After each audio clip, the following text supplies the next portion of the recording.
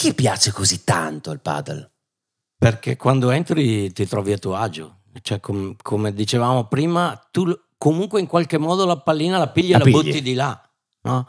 E tante volte anche fra noi amici che giochiamo e magari siamo un attimo in difficoltà sul punteggio, allora ci diciamo: guarda, buttiamola di là, che poi il problema diventa il loro.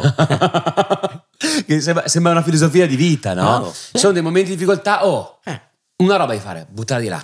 Qualcosa succede. Bravo, qualcosa succede e a volte non ritorna, come si suol dire. Esatto. Bellissima questa cosa. Quindi mi pare di capire che volessimo ridurlo a proprio delle regole fondamentali sul perché piace così tanto. 1, ci si diverte fin da subito. 2, ci si può giocare a prescindere dal proprio livello tecnico, a prescindere dalla propria età, a prescindere addirittura da disabilità. Parlavamo in altri contesti. Sì. Questa è una cosa che mi ha colpito tantissimo. Questo sì. Perché si parla tanto di inclusività, no? Però questa è reale.